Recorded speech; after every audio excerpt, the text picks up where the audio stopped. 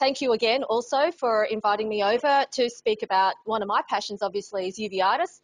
I'm more than happy for people to interrupt me halfway through. It's a small group, very, very happy to just answer questions as we go. I'm quite happy to get kicked off the stage by you if I go over time as well, because I do tend to talk too much sometimes. What I'm going to do is give 3 lectures. The first one's just an introduction to uveitis and how to approach uveitis, mainly going through quite a few cases to illustrate these points. And then we're going to talk about the treatments and the available treatments and when should we actually think about which treatment we should use. And in that talk, I'll be drawing upon a lot of the trials data and a lot of the clinical trials results that we've actually been involved in Melbourne, Australia as well. And the last talk will be about how to approach patients with uveitis who require cataract surgery. So just to start off with, again, with this first talk, I'm just going to talk through some basic principles in uveitis and then really concentrate on posterior uveitis, which is the form that we actually worry most about, even though it's the rarest. So just to start with, just with the case, I had a young boy, 7-year-old boy, who has 4 other brothers, and they were playing cowboys and Indians in the backyard with real arrows. Unfortunately, one of his brothers shot an arrow which unfortunately missed the target and hit him in the right eye instead. And so this is his right eye after 2 operations to try and sort of piece it all back together again. And 6 weeks later, he actually comes in with bilateral sore eyes, severe photophobia, bilateral ocular injection, and as you can almost predict, he has now problems in the other eye 6 weeks after that initial injury. And if we have a look, you already know that the right eye cannot see, given those pictures that I showed you before. But this is the picture of the left eye, and you can see here he's got a granulomatous panuveitis in the left eye, as illustrated by this angiogram. So obviously the diagnosis in this young fellow, bilateral panuveitis, post-penetrating eye injury, this is a case of sympathetic ophthalmia. So what this requires is aggressive immunosuppression, both local and systemic. This is a condition that does not stop. And so these are patients that require systemic immunosuppression, which he received, and we're able to save the sight in his left eye, which is something if we did not do, he would go blind in both eyes. So what is uveitis? Certainly when I was a medical student and even as a trainee ophthalmologist, this was something that I actually had a lot of troubles trying to actually get my head around. Obviously we know itis, like arthritis, means inflammation. So in arthritis, that's inflammation in the joint. So uveitis is inflammation in the uvea. But one thing I always had trouble trying to understand is what is the uvea? And so what the uvea is, as you can see here, it's the actual vascular coat on the inside of the eyeball, going from the iris all the way back to the choroid down here. And so therefore, uveitis refers to inflammation inside the eyeball, okay? And it encompasses all of these terms: anterior uveitis, iritis, pars planitis, choroiditis, retinitis. These are all inside the eyeball, so they all fall under the umbrella term of uveitis. But I know that you also sort of sit there going, okay, uveitis, inflammation of the eye, but how about episcleritis, scleritis, myositis? These are all inflammations too, right? But they are different. So, trying to get my...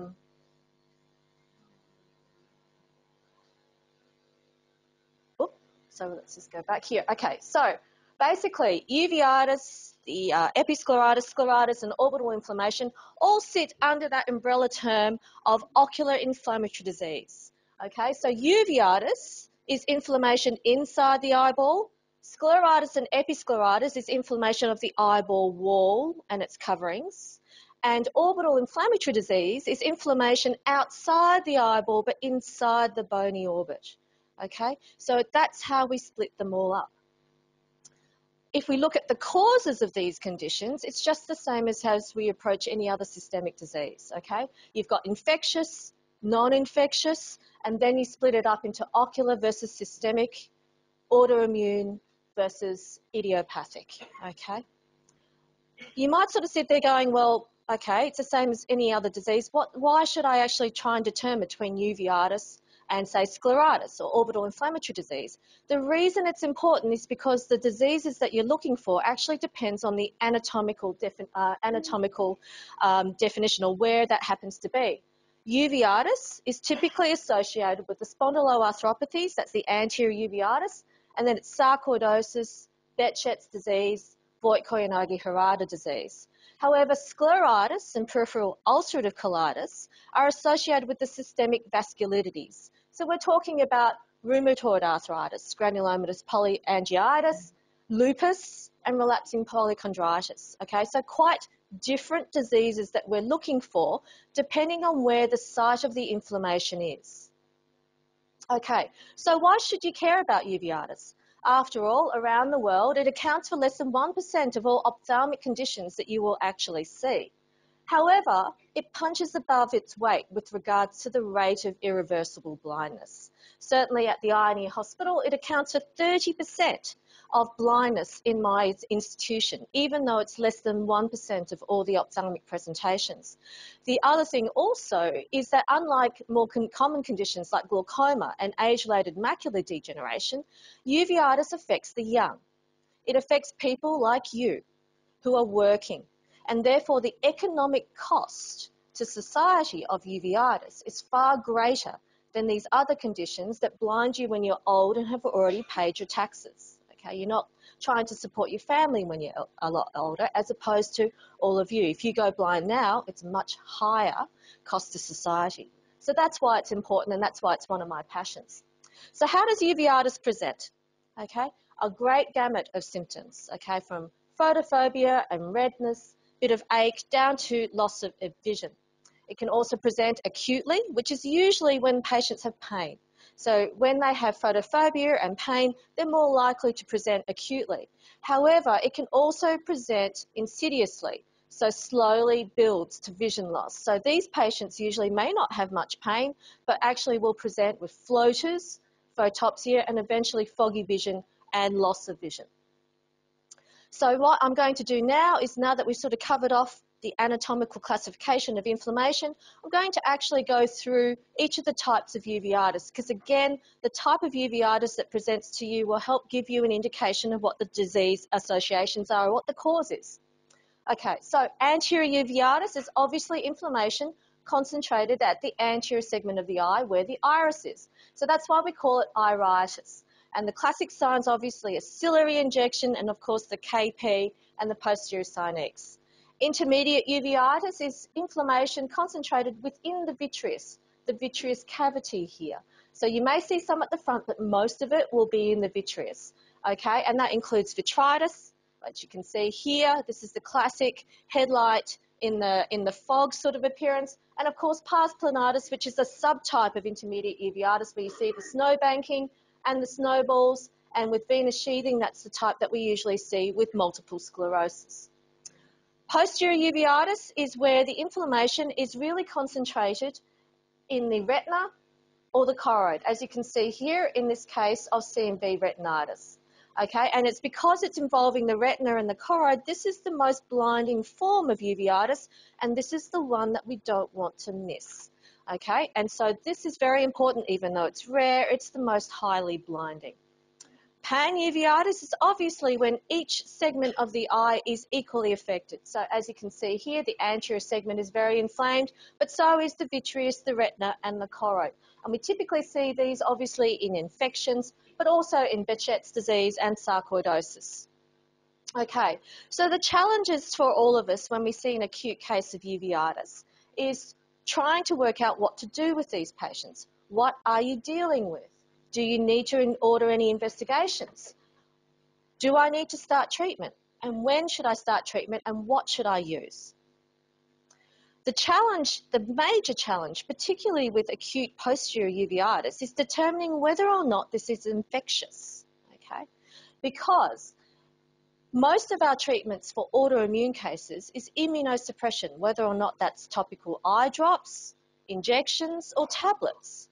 And so that's the last thing you want to give a patient if they've got an infectious cause for their uveitis. So how are you going to tell between the infectious causes and the non-infectious causes? Okay. the key question, and sorry, this is not advancing.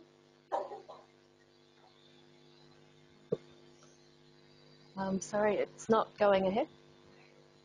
Can you advance the slide? Oh, okay. Go up. Oh, no, this is way ahead, sorry. Nope, actually export.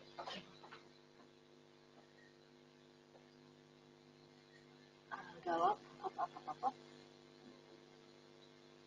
Way up. Sorry. Yeah, no, that's okay. Okay, here we go. So, right, the next one. Yep, that one. That one. Oh, it's hanging. It's hanging, is it? Yeah. Ah, here. Okay.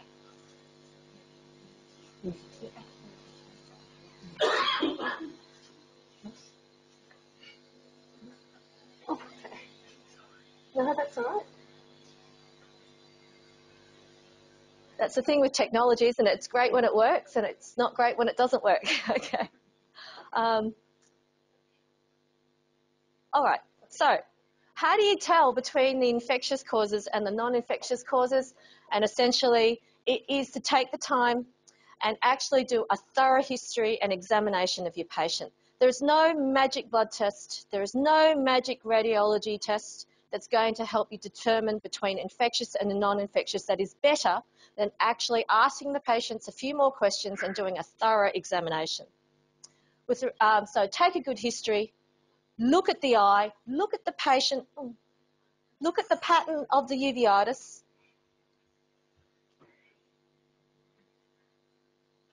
Okay. And then determine whether or not you need to do any investigations based upon what you see.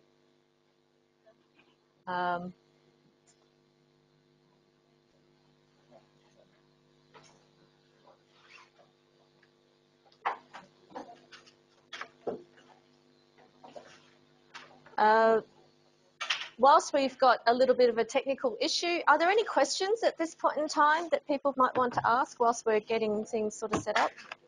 I know we've just sort of started, but yes. Thank you, Professor Linda Lim. I have a question. Maybe I'm interested in your first case about one boy with head and sympathetic ophthalmia. My first question, do you think if you have one patient with that symptom and that diseases, do you think it is under treatment in the from the first doctor to be an sympathetic ophthalmia? And when do you decide to do an enucleations? Yeah. Because we are, it is a rare treatment in here. Maybe. Thank you. Yeah, so basically the issue of enucleation in a penetrating eye injury, so back, a few decades ago when I first started, it was always you must enucleate within 2 weeks of the penetrating eye injury if there is no visual potential to see whether or not we can actually prevent sympathetic from occurring. That's actually now changing a little bit in that people are saying that if you actually recognise the symptoms early and treat them appropriately, it doesn't make any difference to the incidence of sympathetic ophthalmia. Now, that's very easy for me to say working in metropolitan Melbourne where patients are, very close by and it's very easy to monitor these patients. But if I have rural patients who are not likely to be able to come in for regular follow-up and are not likely to be compliant, you may actually start thinking about, well, look, this is going to end up being a blind and painful eye, which is exactly what happened in this young boy, that they might actually be better off having the enucleation first up. But it doesn't mean he will not develop sympathetic on the other eye. You do still need to warn them about it. It can still happen. So, it is one of those things that we sort of thought that it would prevent it, but it may not. The key here is to recognise it early and to immunosuppress very, very quickly because it can be severe aggressive, which is essentially what happened with this young boy. So yes, it is still an area of contention, but now early enucleation is not really something that that we practice very often now. You know, and the issue of sympathetic actually is now becoming, we are finding the incidence of sympathetic now occurring in patients who have had multiple intravitreal injections for things like age-related macular degeneration. And so certainly in metropolitan areas in Australia, we are now seeing more cases of sympathetic from multiple surgical procedures than penetrating eye injuries nowadays, because of better understanding or better public health arrangements with regards to health awareness and eye protection. One of the major things actually in Australia that changed our rates of penetrating eye injuries was actually seatbelt laws. So 20 years ago, we had no seatbelt laws for people travelling in cars, and so we had a lot of people going through windscreens during car accidents, and that's where all of our penetrating eye injuries were occurring. And now we've got compulsory seatbelt laws in the front and back seats. We're actually not seeing those injuries quite so much. So sympathetics not seeing what is something that we're not seeing as much as we used to. I'm not quite sure about here in Indonesia as to whether or not you're getting a lot of penetrating eye injuries. Do you see a lot still? You do? Yeah, so this will be more and more of an issue, and certainly I'll talk about the systemic immunosuppression of these patients in the next talk. Because certainly this is clearly more of an issue for you guys than it is for me nowadays. Any other questions? No? We're almost ready to start up again. Maybe from the audience who joined the webinar. Is there any questions? Oh, yes. Oh.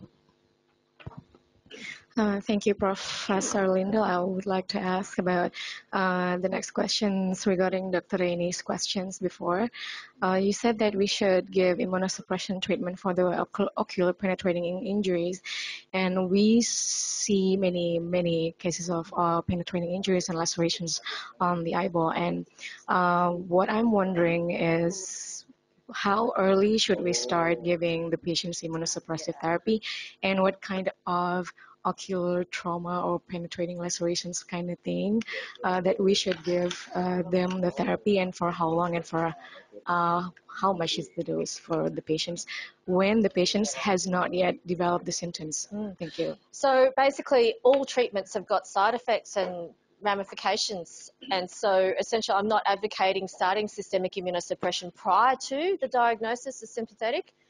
Certainly there has been, and this is totally unvalidated by trials because there's such a rare disease, but some people advocate that if you're actually having multiple operations, this includes VR surgery, it's mainly vitreoretinal surgery where this becomes an issue of multiple VR procedures, that you're starting to increase the risk of systemic ophthalmia in that, and in these sort of situations, and they advocate giving, you know, a bolus dose of corticosteroids IV, so methylpred or hydrocort, intraoperatively at the time to try and prevent sympathetic from occurring later on. Now, whether or not that translates into penetrating eye injuries to try and prevent sympathetic, I think it's not proven, and there are risks, because obviously with the penetrating eye injury, there's always that risk of infection as well. And obviously if you have, you know, endophthalmitis or panophthalmitis from your penetrating eye injury, that's also going to be a very pro-inflammatory event in itself. And so I wouldn't actually be advocating starting systemic immunosuppression in these patients.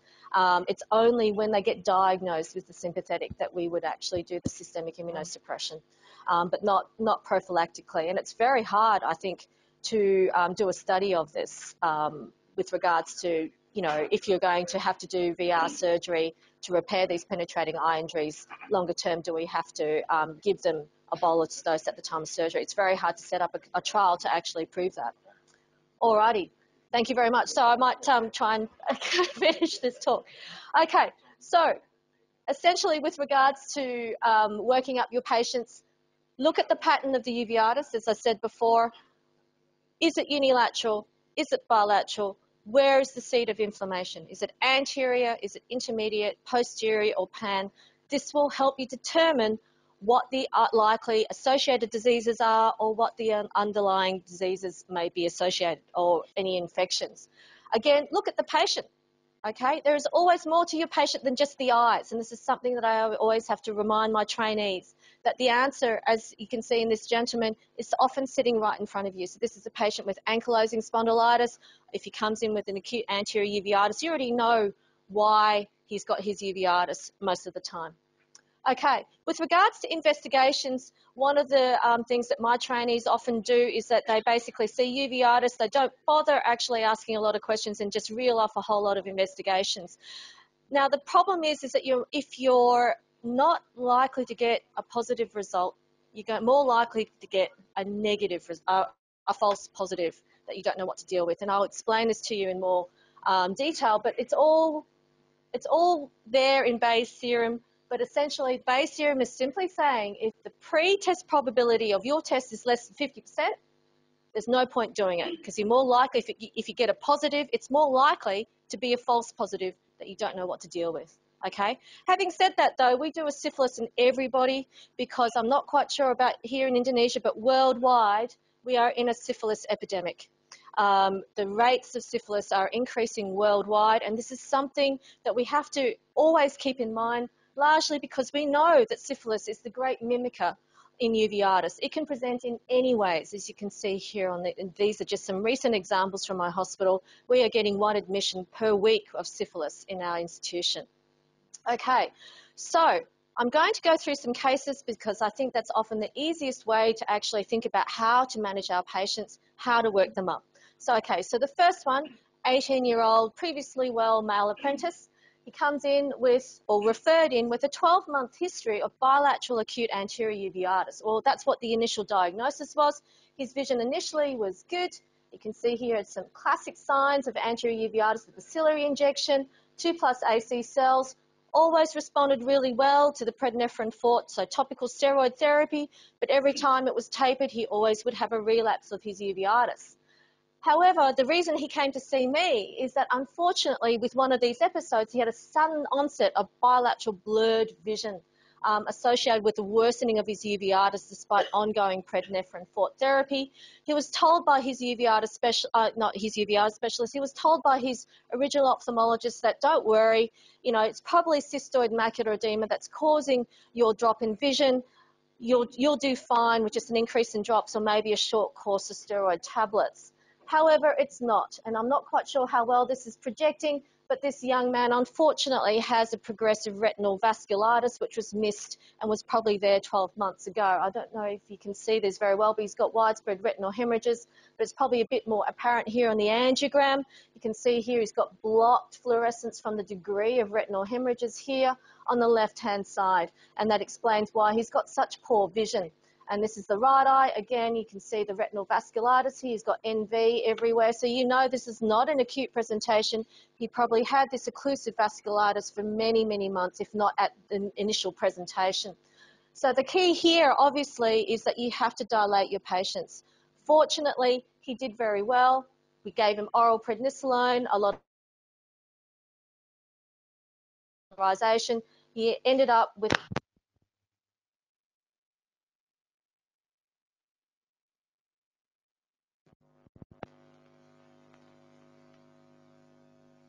okay. Hope we haven't blown anything.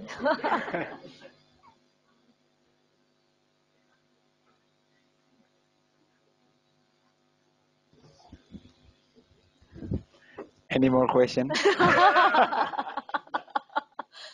that young man actually did quite well in the end, but it does highlight the importance of patients who present with what you think is a rip-roaring anterior uveitis. You must dilate that pupil. You've got to dilate that pupil. You've got to have a look at the retina, because that young man's blindness was entirely preventable if it was diagnosed early. Okay? And so you are not going to be able to find this until you dilate that pupil. I think we've blown maybe the projector, perhaps. Any other questions?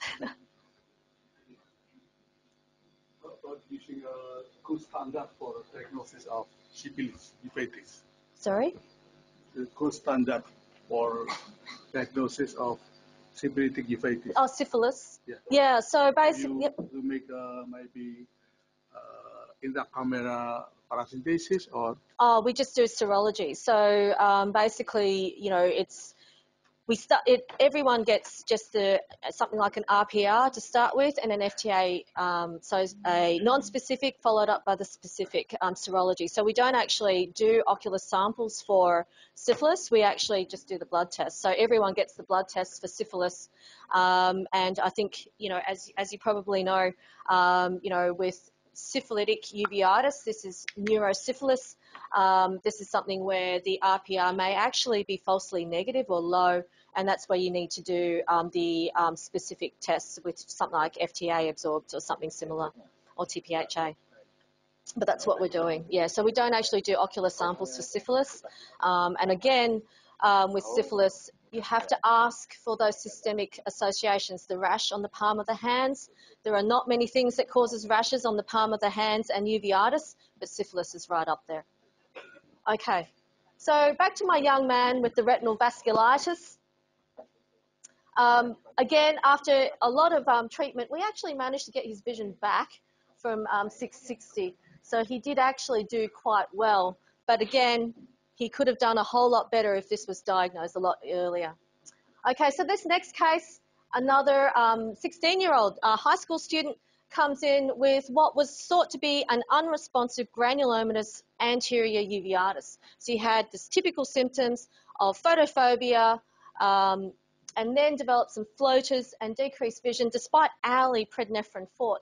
And so you dilate the pupil and you have a look inside, and this is what you see. So he's got a vitritis, at least got a significant vitritis. Now, if you stayed on the slit lamp and did not do anything beyond this, okay, you're going to miss his diagnosis, because if you actually then from here sort of sit there going, okay, that's a significant vitritis, I can't see anything here, okay, I need to look harder, okay. What you need to do is put your indirect ophthalmoscope on, okay, because with the indirect ophthalmoscope, you will see this, okay. So this is a peripheral area of retinitis here, okay, with some vasculitis in that area. That diagnosis is acute retinal necrosis, okay. And so this is not what you want to miss, okay. Again, it's a blinding disease.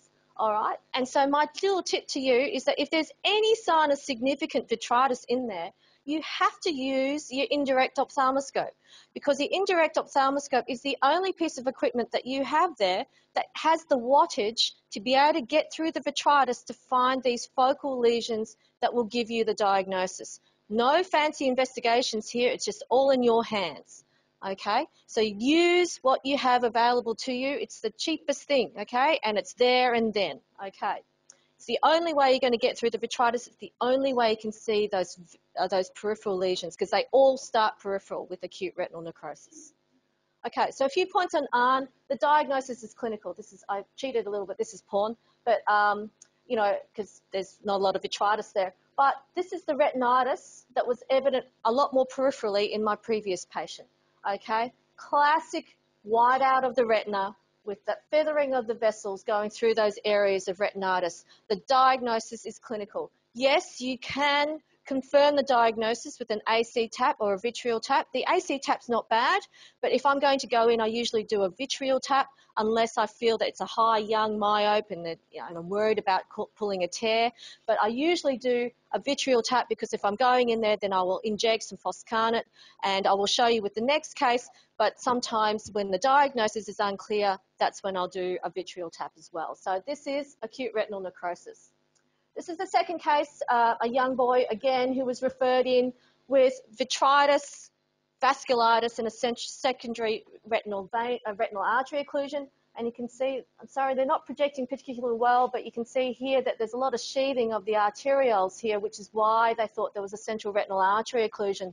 But actually, again, if that initial ophthalmologist had actually put on their ophthalmoscope, their indirect ophthalmoscope, they would have picked up these fairly typical peripheral lesions. So this is toxo. Again, you don't need anything fancy here with regards to diagnosing this, okay?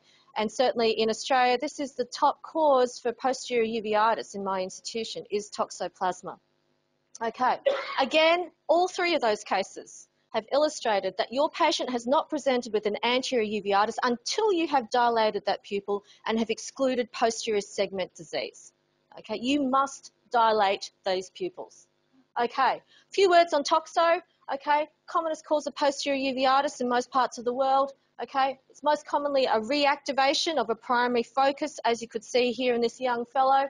Okay, they may have anterior uveitis, often hypertensive.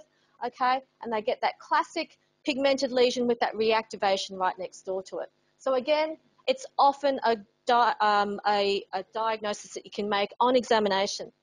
However, primary infections in adults can occur, as you can see here, just a focal area of retinitis, okay, and the classic punched out pigmented lesion will only occur after you've treated this, as you can see here in this case here. So when you see this, you sort of sit there going, that could be anything almost, all right?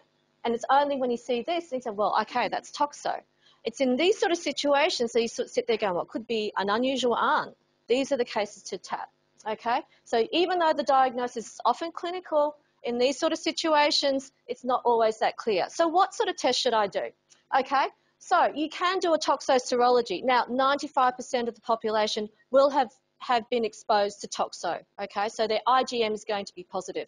In these situations, I find the toxoserology is very helpful if it's negative, okay? Because if it's negative, it's less likely, or far less likely, I've ruled out toxo then I'm more likely to think about other alternatives, such as acute retinal necrosis, okay? Now, the toxo PCR is not particularly, it's not as robust as the herpetic PCRs, but certainly it's worth doing in these undifferentiated cases where this is when I'll do a vitreous tap because the toxo PCR is not great on aqueous. I'll do a vitreous tap and I will send it for both herpetic and toxo, okay?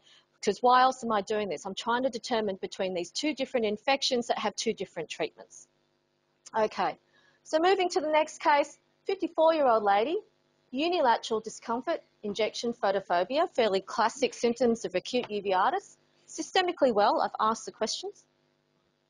Okay, and this is her on examination. You can see she's got some anterior chamber reaction. Vision's quite good, bit down in the affected eye with a raised intraocular pressure. I've dilated the pupil and I can't see anything there. The vitreous is quiet. So my question to you is, you're trying to determine the diagnosis. Which of these investigations are you going to order? Okay. I'm not going to make you put your hand up, okay? But you can see here that there is all of the above as being the option, or none of the above is also the option, okay? All right, so just think about what you're going to do here. So you can do ACE and chest x-ray, the syphilis, B27, whole lot of bloods, rheumatoid factor, ANA, ANCA, anti-CCP. All right, now if you had chosen number 9, all of the above, you get these results here. All right, negative, negative. Oh, I've got a positive rheumatoid factor. Oh, and I've got a slightly raised ANA in a patient with anterior uveitis. So, am I now stuck with a patient who's got rheumatoid arthritis and anterior uveitis? So, is the uveitis due to rheumatoid arthritis? Okay, is it? No. No. Okay. Anti-CCP is a very specific test for rheumatoid arthritis. It's negative. Okay. So now you're stuck with a patient with these slightly abnormal bloods, which you don't know what to really do with, do you? Okay. And you know rheumatoid arthritis is usually associated with scleritis. It does not present with uveitis. Okay. The patients I see with rheumatoid arthritis with uveitis also have a rip-roaring scleritis, so it's a sclerouveitis, not a hypertensive uveitis. Okay, and that is the problem of indiscriminate investigations with Bayes theorem. Okay, the chance, the pre-test probability, okay, of her having rheumatoid arthritis with her uveitis is far less than 50%. So you're left with a false positive and finding out more about this patient than you ever wanted to know. Okay, she's got a raised ANA. I don't know what to do with it. So why order it? Okay. So if it's not going to help you with your diagnosis, if you're not going to actually action it, there's no point doing it. Unless, obviously, they have symptoms of rheumatoid arthritis, which needs to be followed up by a rheumatologist, not you. Okay. You're really focused in this sort of situation with regards to her eye. You've done investigations that cost a whole lot of money and really have left you nowhere. Okay. All right. Out of all of these, the only one I would do is the syphilis. Okay. So this is a question you're now left with. But out of all of them, the only one I would do would be the syphilis, really. Okay. The other thing also is that you may also consider doing an AC tap for herpetic disease, possibly. You don't necessarily have to, but it would be something that you would consider. Okay. And in fact, you could have avoided any of these investigations if you had examined your patient properly, transilluminated that iris, and you can see here the classic herpetic sectoral transillumination that you see with herpetic disease. So again, the most important investigation in all of your uveitis patients is to take a decent history and a decent examination. Okay. You knew from my presentation you've got someone in their mid-40s, 50s, who come in with a unilateral hypertensive uveitis, okay? Herpetic disease until proven otherwise. Even with B27, okay, you're less likely to see any of those signs. They're usually hypotensive. Their IOP is not raised, okay? So herpetic disease, toxo is another one, but you have to exclude that posterior segment inflammation for toxo, okay? So again, the most important investigation is a good history and a good examination. Okay, so moving to the next case, 35-year-old lady who's come in with 2-month history of bilateral red eyes, photophobia, increasing floaters and blurred vision. Okay, you can see here she's got some anterior uveitis, and you can see here it's probably been going on for a bit because these look like fairly mature posterior synechics. The pressure is slightly raised in one eye. So again, moving on to what are we going to do now with regards to her management? Are you going to ask her more questions? Try looking at the eye a little bit more? Order some blood tests, or just start the patient on some topical steroids? Okay, just think about all of those. Okay, so you should now know that you have to do the history and examination, so ask her a few more questions. She's had a recent diagnosis of asthma with a chronic cough, shortness of breath and wheeze. And you may know that asthma is not something that you diagnose in someone who's in their mid-30s. It's usually something that has started off from childhood. So this should already be ringing some alarm bells here. She also has had some symptoms of malaise and loss of weight. And if you ask her about rashes, she actually said, yeah, sure, I've had these lumps on my shins that come and go. I haven't bothered asking anyone about them because they eventually go after about a week or two. And actually, I've got some now. And this is the rash, okay? This is erythema nodosum, okay? So you've got erythema nodosum that comes and goes in a patient with a granulomatous uveitis, okay? So you should already be thinking, oh, all right. And then if you looked harder at the eye, you will see these little conjunctival granulomas, okay? And if you look and dilated her pupil, you can see some sheathing, okay? And in fact, sometimes that's a choroidal granuloma on the nerve, all right? Most of these patients are symptomatic with nerve infiltration and loss of optic nerve function, but not always. I have one patient who did not, and it was an unusual finding.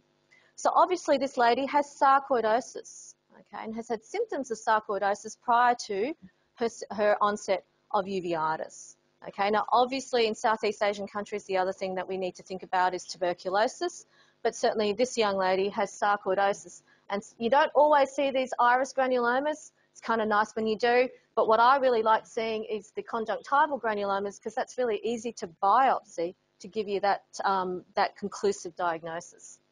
Okay, so sarcoidosis, I'm sure a lot of you are familiar with this.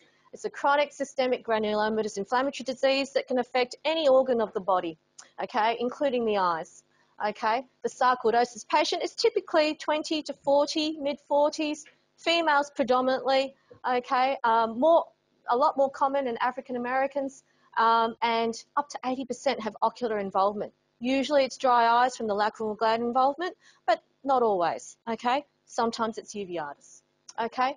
Ocular involvement, classically it's a granulomatous uveitis, but it can actually affect any part of the eye and orbit, okay.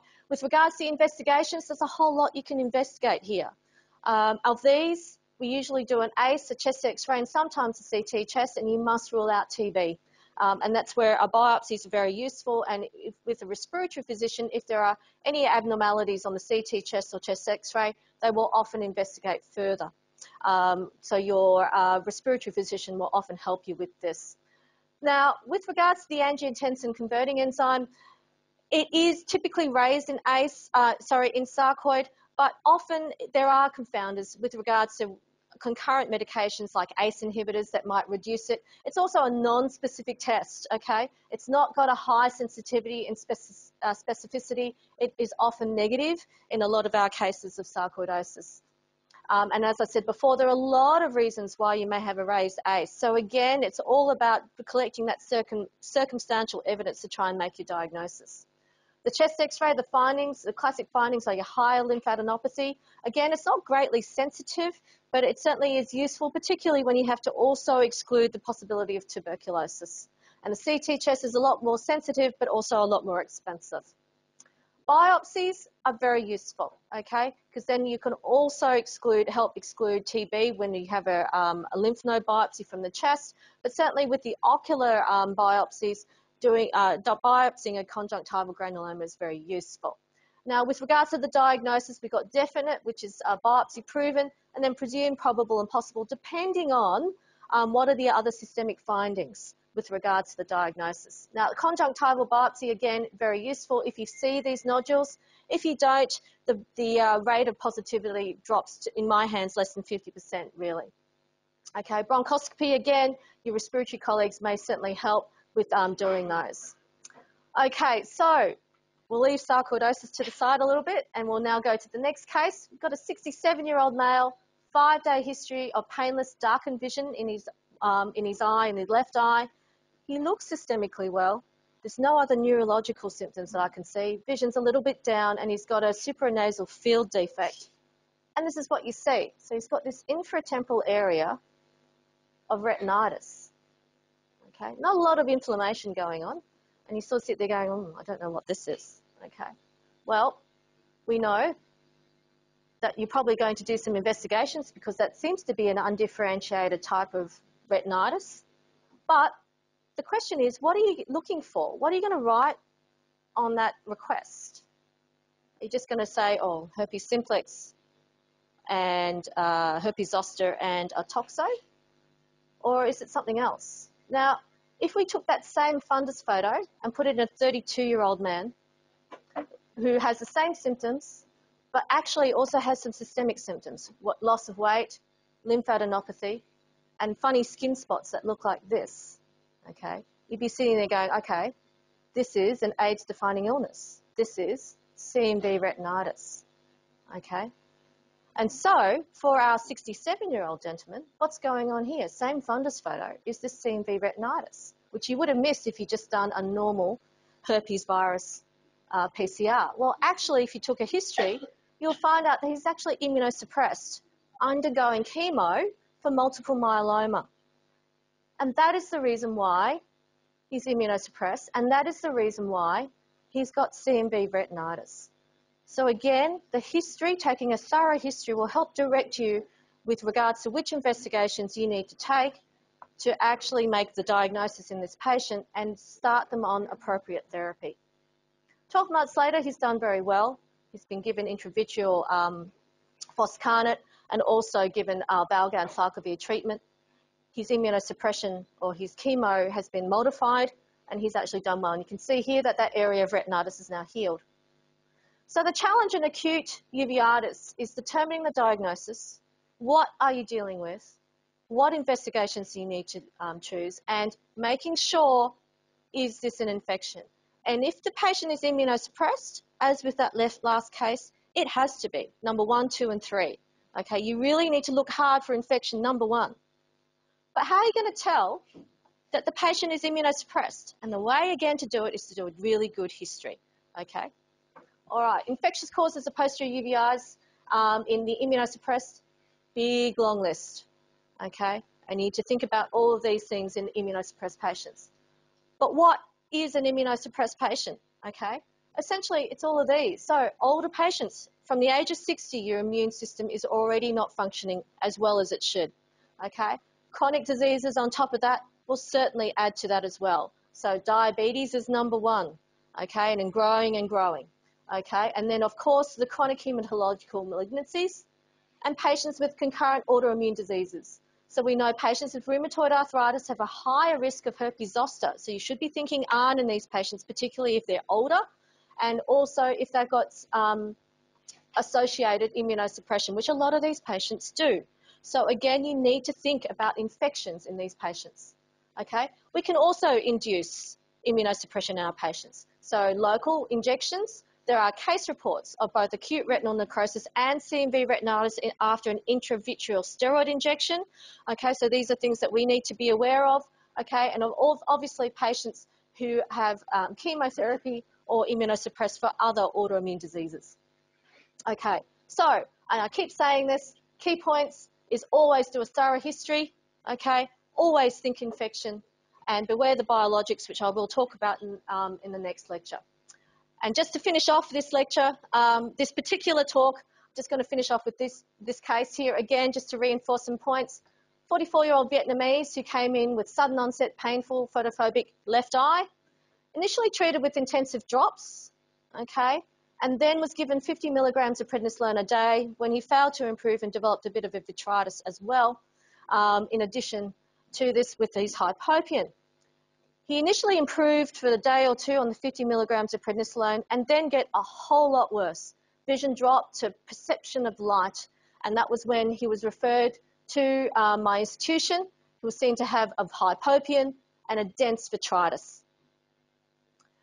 Now, at that point in time, when we saw him, he literally looked like death warmed up, okay? He looked really, really ill. And it established that he had symptoms of ongoing fevers, dysuria, headaches, and neck stiffness 1 week prior to the onset of his ocular symptoms, okay? Now, unfortunately, this gentleman almost died in our eye emergency. He actually had a code blue, which is a cardiac arrest soon after his ocular diagnosis. We needed to actually call an ambulance to get him into ICU.